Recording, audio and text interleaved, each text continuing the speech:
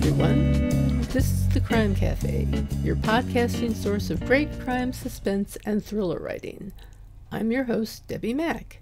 Before I bring on my guest, I'll just remind you that the Crime Cafe has 2 ebooks for sale, the 9-book box set and the short story anthology.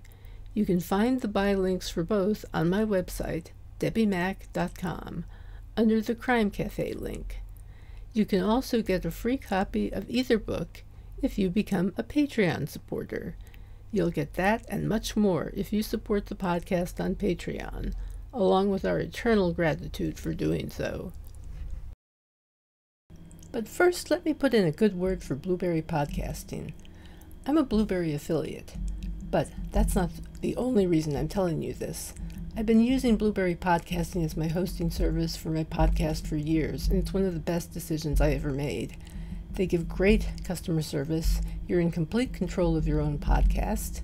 You can run it from your own website, and it just takes a lot of the work out of podcasting for me.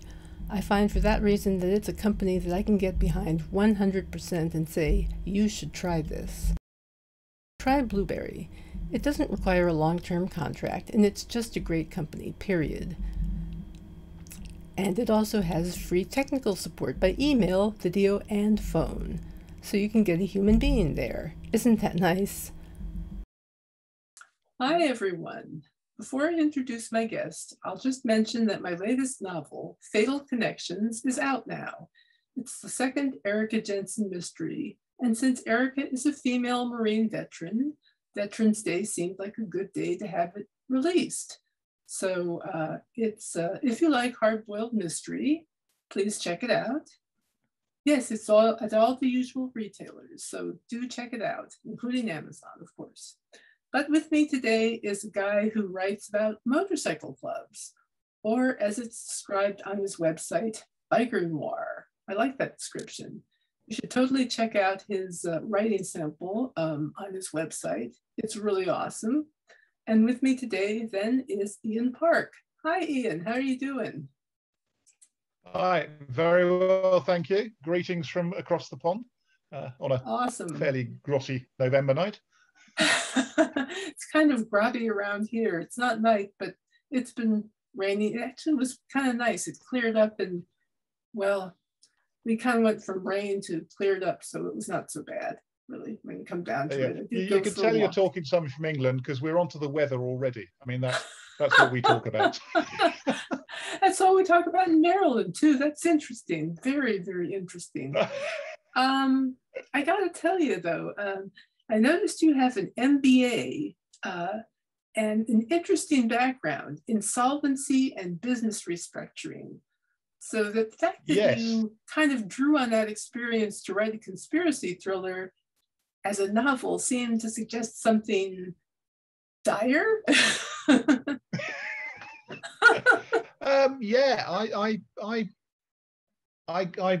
did an MBA and was interested in running businesses and set out effectively to have a career in running businesses and doing things in the sort of distressed business space.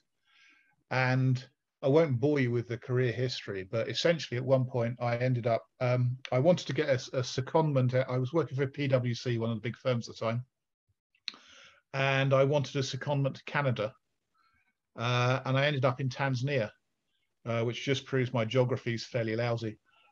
So from going to the west coast of Canada to going to East Africa, I ended up sort of running a match factory with about 1,000 employees, including 300 ladies putting matches into boxes by hand on the slopes of Kilimanjaro for a year.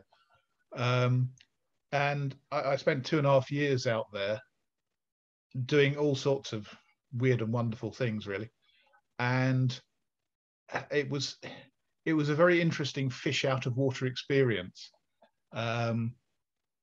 All the sort of cultural shock that you get by going to a very different culture. And I started writing something. I spent a very drunken evening, very drunken New Year's Day, visiting a friend who had a hut up on Kilimanjaro who was working with the local farmers. And during the day I read, before we got very drunk on New Year's Eve, I read John le Carre's Smiley's Tinker Tailor Soldier Spy. And then the next day, with a thumping hangover, I read an Iain Banks novel. And I remember sitting there thinking, the le Carre, I was fascinated by how he'd got that atmosphere, the sort of bureaucracy and that.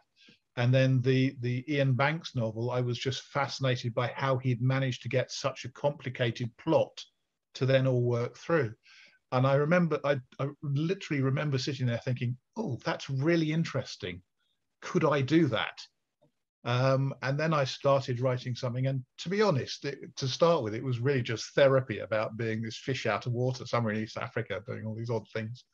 And it turned into a sort of political conspiracy novel called The Liquidator. And if anybody's going on a safari holiday, I just recommend not taking it, because you don't want to be caught with it at customs, to be honest. But it was just a fascinating thing to do, and I really wrote it for me as a getting something out of my system almost. And I wrote this thing, and it was 180,000 words long, and it was far too long. And I came back home, and it went in a drawer, and I forgot about it for 10 years.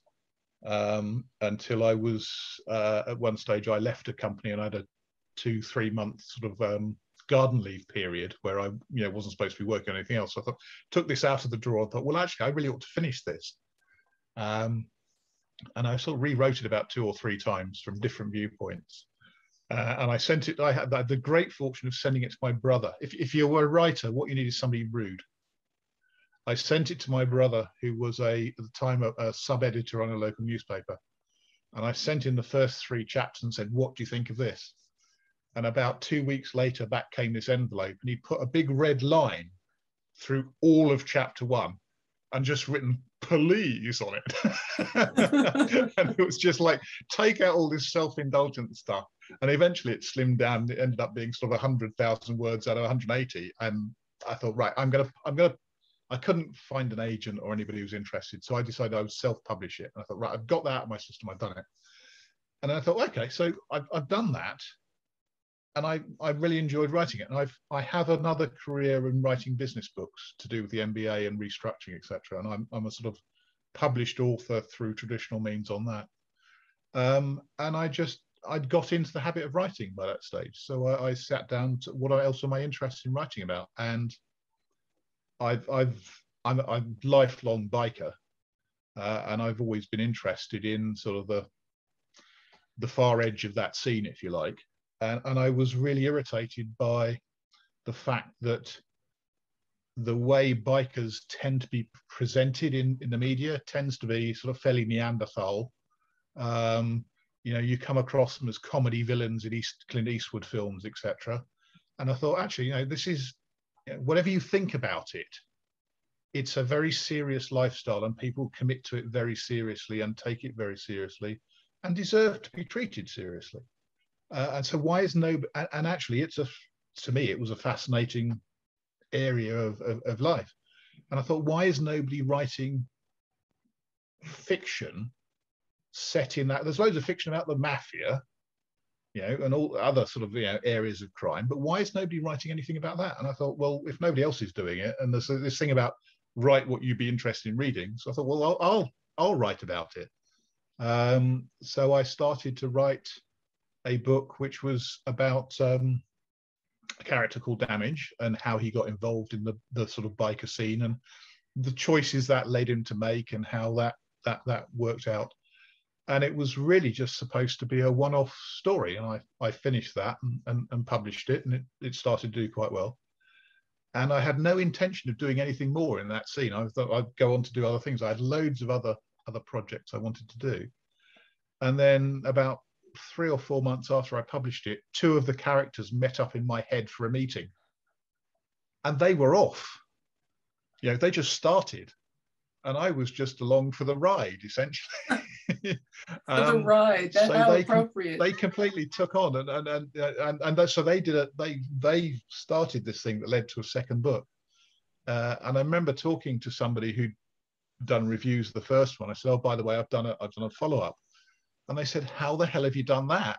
on the basis that you've killed off most of the. So my tip for writing a successful series: don't kill off all your characters in book one, because fundamental mistake. Yeah, So I, yeah. So I wrote a second, and then I wrote a third, and that seemed to finish off a trilogy. And then that's turned into another 3 books, which are other books set within the same world and within the same characters. So they're sort of extensions across different aspects, and they've become sort of a cult. I have to say that very carefully, but I've been referred to as a sort of cult author, which is quite flattering, I have to say. And the first trilogy got picked up for to be developed for TV. Hasn't actually been made, so I've been through a whole load of development hell, so I can talk for hours about the TV process to anybody who wants to listen. That could be interesting. It's been a fun ride, I have to say, so far. Yeah. Yeah, I could definitely talk to you about that, because I know a little bit about that myself. Let's see. Damage is it's a very painful process, isn't it? Oh, it is, isn't it? And it's a very long and complicated process that I don't think people really appreciate or know about that much. Yeah. But no. I do like the name Damage. It just seems to kind of encapsulate a type of character. How did you create this character? Did you draw from experiences with particular people? Well, a confession time, in that Damage was one of my nicknames as a kid. So I used that. A lot of the names I used in the first book there's a lot of in-jokes essentially in the first book, and a lot of the names are people that I knew around the biker scene when I was in my teens, 20s, early 30s. And Damage was one of the nicknames that I was given for various reasons.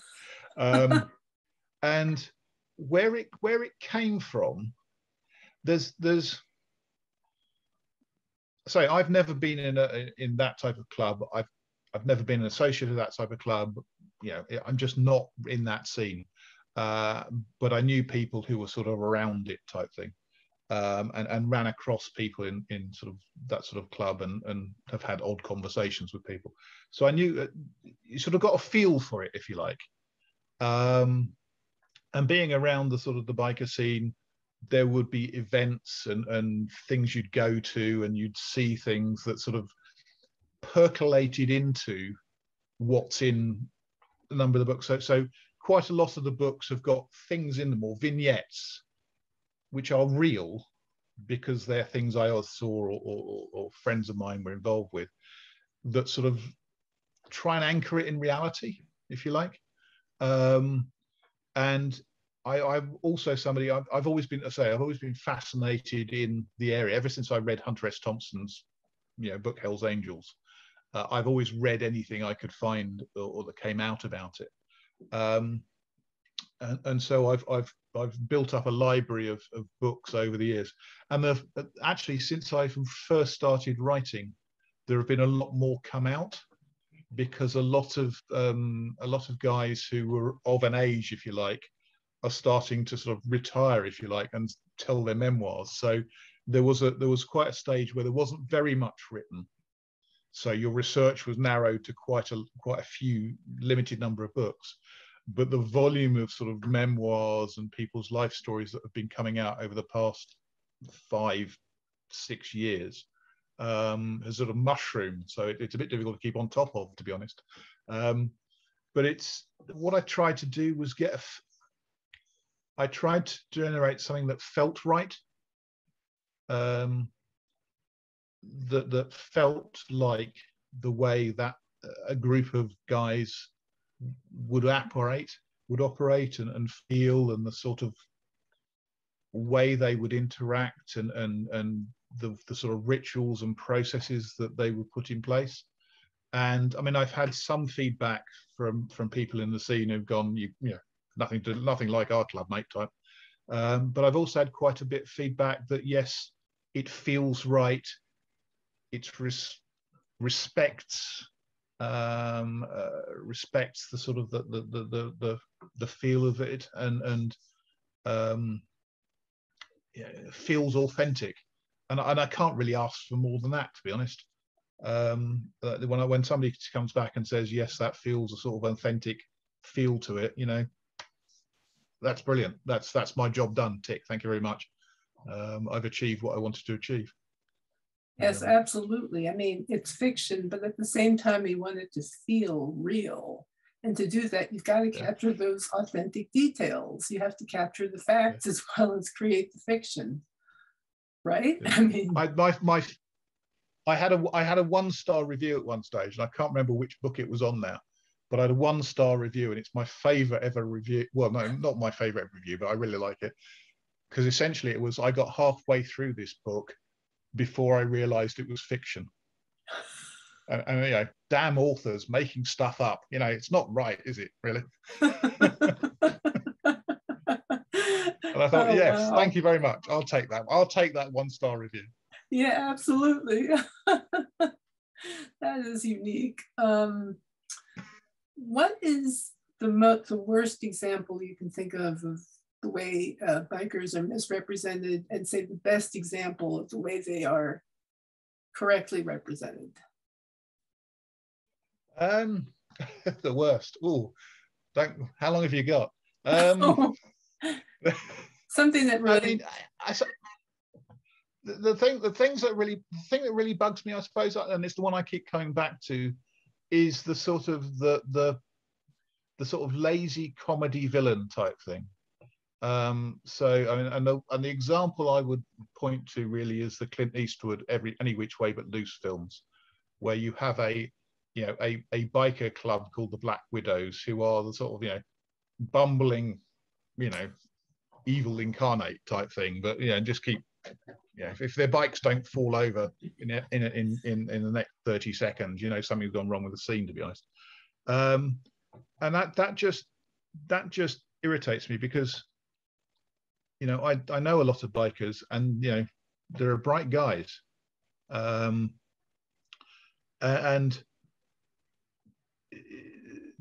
it's a sort of trope.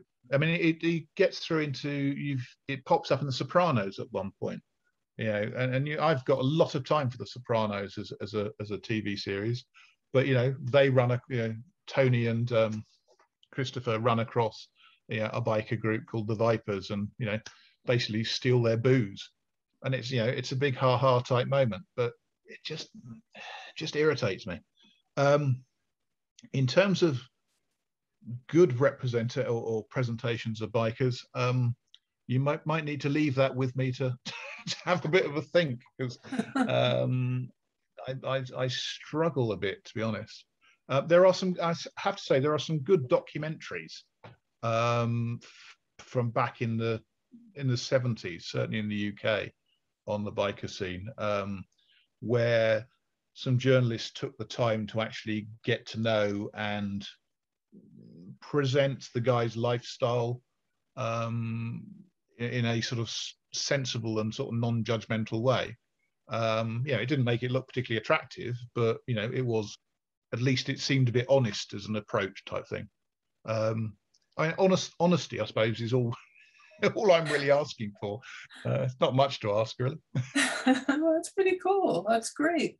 Those documentaries, do they go into things like mods and rockers? Those particular ones don't, because they were particularly focused on the clubs.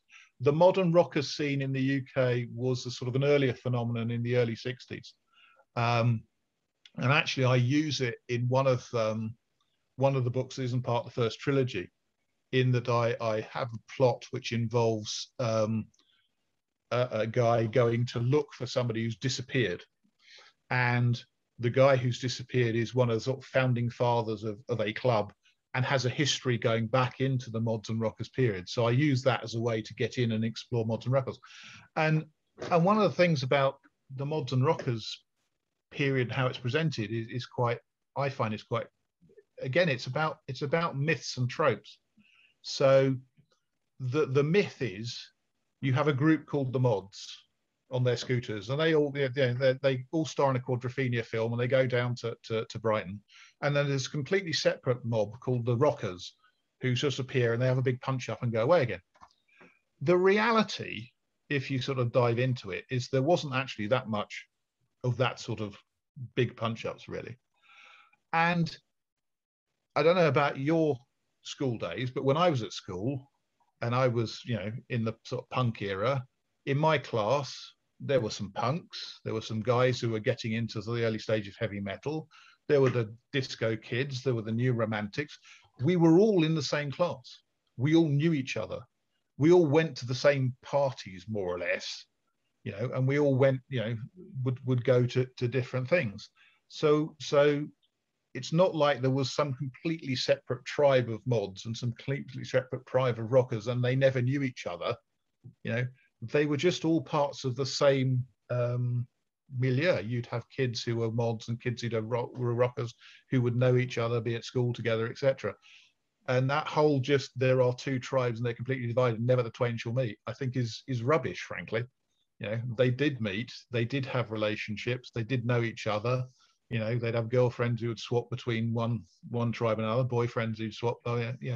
It's a more complicated and nuanced picture than mods, rockers, fight, allows for.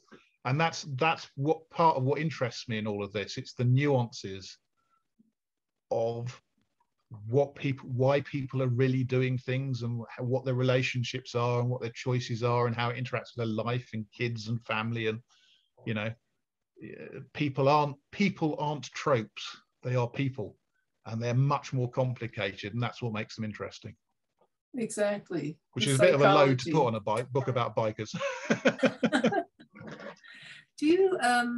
Do you think Hunter Thompson's book kind of opened the door for all this, or was there a book before this that did that? I think Hunter S. Thompson's book is the sort of the ground zero, I think, about writing about this subject. There were other people doing bits and pieces of writing about it at the time. So Tom Wolfe has written bits. They pop up in that, and sort of his writing about Ken Kesey and that sort of thing. There have been photo books and articles, etc. So Thompson wasn't alone in writing about the scene, but he created, I think, what is the stone of all the writing that has followed. But interestingly, there's a book by George Worthen, who was a sort of contemporary Hell's Angel at the time, and it sort of reads like the companion. If you read it, it's sort of the companion piece. So it's almost like what was happening when Hunter S. Thompson wasn't around. So this Hunter S. Thompson tells you this bit, and then in the background you got this stuff going on, etc. So it makes quite an interesting sort of compare and contrast read, if you like. But yeah, so Hunter, if you're reading anything on this scene, you need to start with Hunter S. Thompson, because everything else will refer to it or back from it. I read Hunter Thompson's book on this a long time ago, I got to tell you, and I always thought it was just an amazing book. I was just amazed at what he had done and how things ended up. But what you then get into is the degree to which there is then debate about how much of it is reality and how much of it is fiction. Very good question in Hunter Thompson's case. Or fictionalized, if you like. An opinion is divided, let's put it that way. Well, he was quite a writer. He was quite a, I don't know, how can I say this nicely? Creative fiction or creative nonfiction writer. Let's put it that way. Oh yes, I having read the Hell's Angels book, I mean, I went on to read everything else that was available from him at the time, in Last Fear and Loathing in Las Vegas, On the Campaign Trail. I never managed really to get into the Rum Diaries. Like, that was a step too far, I think. But his Fear and Loathing stuff was brilliant. Absolutely, I can't agree with you more. definitely. Let's see. What writers inspire you most? What do you like to read? Apart from the biker books. Yeah, I know. Well, what writers inspire me and what books I want to read are probably two slightly different things, I suppose. One of the things that inspired me to write Heavy Duty People, the first book, was Machiavelli, The Prince. And actually, there's quite an in-joke running through Heavy Duty People in relation to The Prince. If you read the two side by side, there's some parallels that you'll see. I'm interested. I read for pleasure, and I also read to understand. And by understand, I mean to find out things, and also to understand how other people write. So I will read stuff. I will read stuff that I don't particularly want to read, but just to see how it's constructed, how the author makes things work. But I mean, my leisure reading, I suppose, tends to be either fairly heavyweight histories, and if I'm reading fiction, I'll read things like James Ellroy. I'll read Robert Harris, again, who I read regularly in terms of how do you do something that works that well.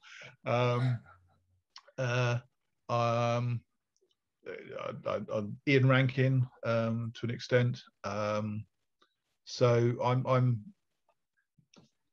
fairly mainstream, I suppose, in my reading tastes in terms of fiction, and then I say quite a lot of fairly heavy history.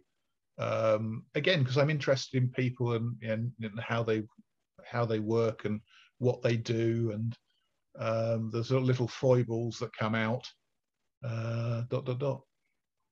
Yeah, exactly. What are you working on now? Well, having done 6 of these biker books, I have a 7th that I've probably been working on for about 3, if not 4 years, and never quite getting to finish. And I'm not sure why. Partly it's because I think it would tie up the whole of the series and bring a lot of loose ends together. And I've tried writing it about 3 or 4 times and keep getting to a point where it sort of breaks down. And I keep trying to address that. But what I'm doing at the moment is I've also started a publishing company. So in addition to me writing, I suppose I'm slightly being distracted by working with other authors and what they are putting out.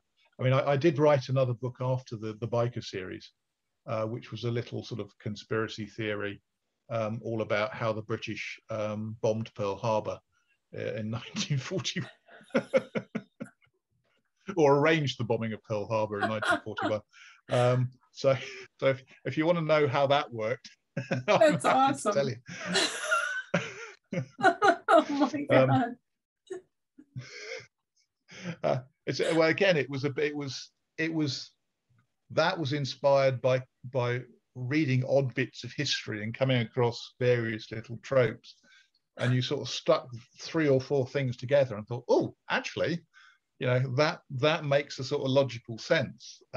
So building on about 3 or 4 real historical facts, I get from where we are now to, yes, the British actually organizing the bombing of Pearl Harbor in order to bring America into the war and save us, which sort of makes a logical sense.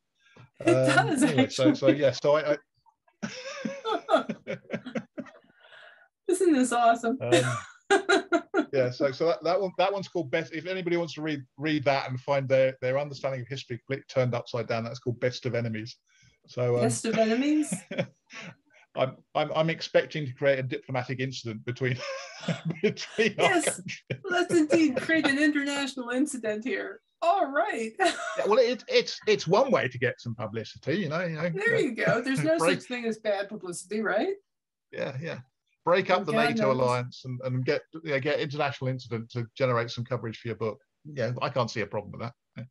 I could say something here about certain US presidents, but I won't. I won't. Yeah, no, but I won't. Yeah, probably best not to go there. Yeah, not doing that. Nope, nope, nope. What Yeah, advice would so you... I thought Yes. so at the moment, my writing has sort of taken a back seat to working with other authors and getting their stuff out. And funnily enough, I've started writing some bits and pieces this week during the evenings. So whether they will actually then get me back into the groove of writing, let's see. Well, I hope so. I hope so, because I think that's a great thing, to write. If you can write, you should write. And well, and the thing is, you on Facebook, I used to get all this grief on Facebook because every time I go on Facebook to post something, I get fans, and they come back, "What are you doing on Facebook? Why aren't you chained to the typewriter getting your next book out?" And I used to get bollockings from fans on for not being sat there writing. Oh my gosh, that's kind of like the total opposite of what they tell you. It's like, oh, be on Facebook so that you can connect with everybody. And you have all your fans saying, get off Facebook and go write something. Don't connect with me. Just get on with writing stuff. Exactly. Yeah. Thank you. Thank you very much. Let's see. I was going to say, what advice would you give to anybody who aspires to get published or publish themselves? Get lucky. Get lucky. Get writing and get lucky, I think, is the honest answer to that. Amen to that. Yeah, I mean, actually, this is a conversation I've had with a number of people. Let's say, because we're now publishers, and you get people, my son or my cousin is trying to write. Could you have a chat with them? Type thing. And yeah, my advice is essentially that: get writing, because if you don't write, you're not a writer. You just need to keep writing and write and write and write. So get writing. Get a rude friend who will go through and say that's rubbish. Because if you give it to your mum and she says it's fantastic, that does not really help you.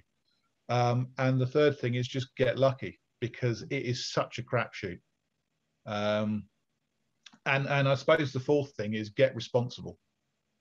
You as a writer are responsible for your own success. You've got to make it happen, whether you're a published author by a publishing house or not. At the end of the day, it's your career. You need to make it work. So you do need to be, and I dread the sort of social media side of it. If I was social, I wouldn't be sitting in my room writing books, to be honest. But you do have to engage with an audience and build yourself a fan base and interact with them, etc. So social media is a necessary evil in this day and age. But you do have to take responsibility for getting out there and selling your stuff. You can't just hand it over. You can't just sit there, write something, think I've written a better mousetrap. The world is going to beat a path to my door. Hand it to a publisher. The publisher is not going to take your, and this, we put a bit on our publishing website. We put a little guide for authors. It's a tough love thing, essentially, and it says you may have this vision that you write this fantastic book and it's going to be a world seller, and you send it off to us as publishers, and we decide, yeah, fantastic, we're going to publish this, and we have a bit of to and fro about the cover and a bit of Barney about that, and then we as publishers assemble our crack sales team of book salesmen in a big hall and stand up on the podium and say, right, we have this wonderful book. You should go out and sell it to all the bookshops. Off you go. And they all go, rah, rah, rah, and run out to sell your books. That's not how it happens.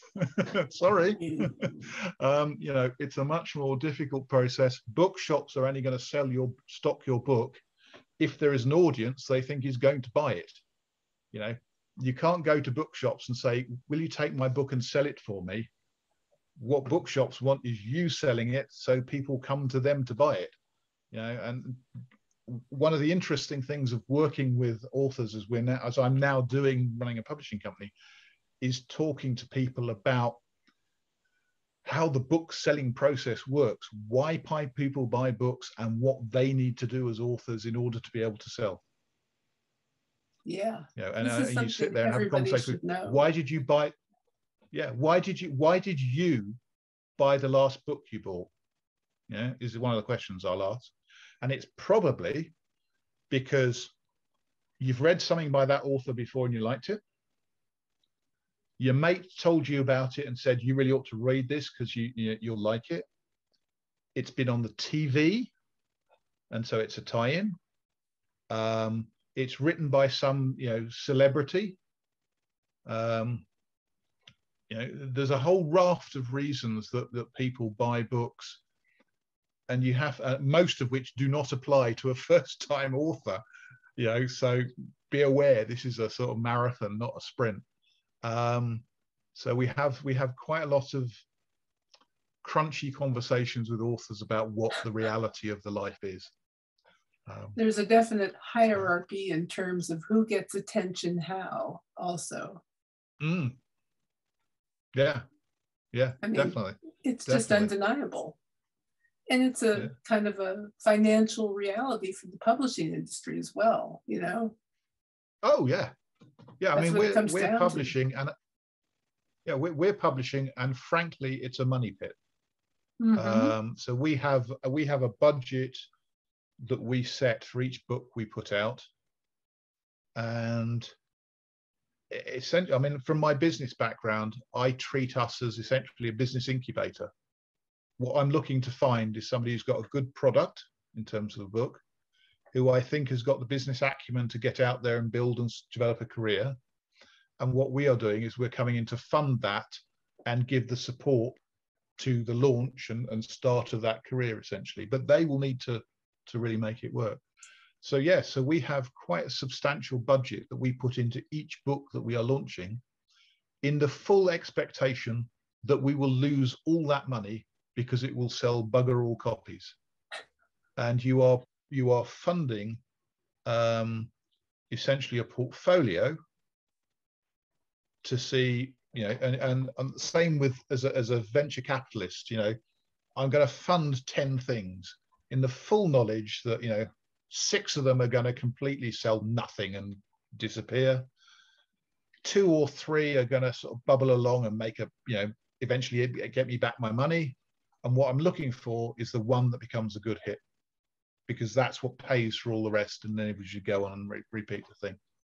So that's the publishing the business industry model right there. I'm sorry. Go ahead. Yeah. That's how publishing works. That's the business model. Yeah, exactly. So we're busy putting stuff out and looking for our big hit that makes it all, looking for our equivalent of Harry Potter that makes it all worthwhile.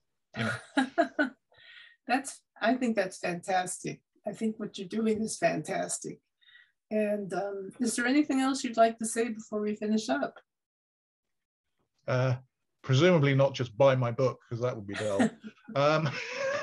Where can people find you online?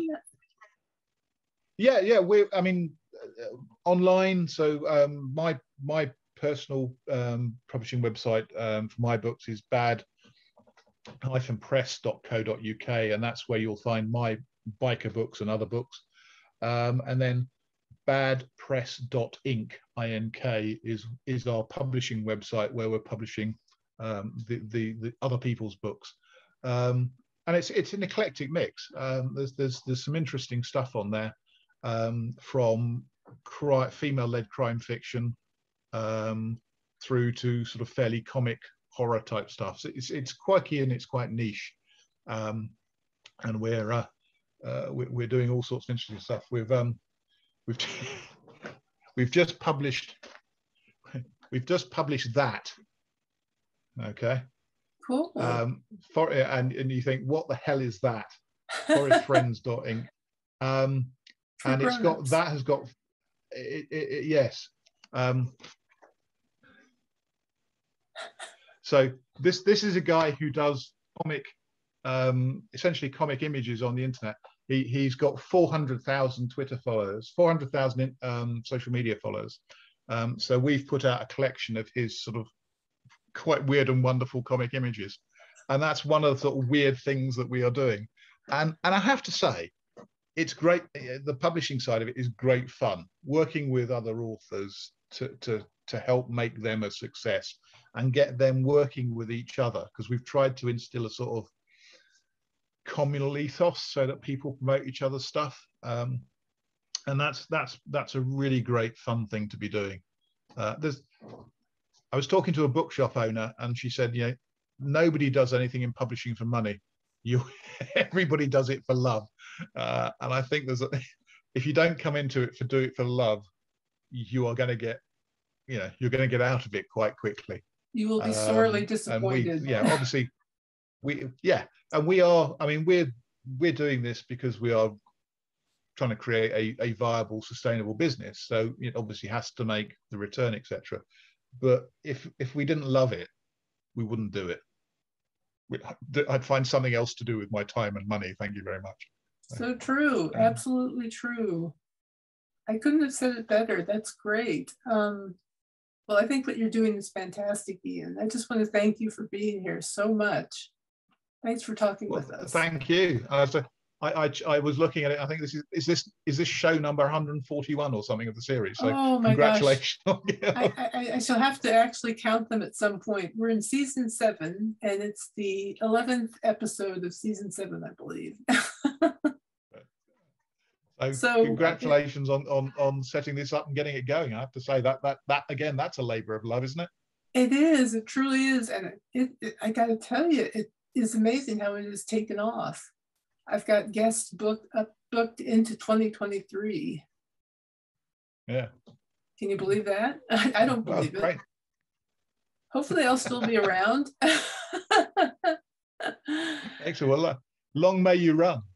Well, thank you. Thank you very much. And the same to you as well. That's awesome. Cheers. Thank you very much. Cheers. Cheers. Yes, indeed. On that note, I will just switch back to myself and say that remember, everybody, that the Crime Cafe has 2 ebooks, the 9-book box set and the short story anthology, with contributors from the first season of the Crime Cafe. And when you get your Kindle or whatever device you like for Christmas, keep that in mind as something that you can download. And we are Patreon supported also, I would like to remind you. So please check out our Patreon page. And with that, I will just say we are taking a short break for the holiday here in this country that celebrates eating a lot, I guess. And our next guest after the short break will be John Gaspard. In the meantime, take care and happy reading.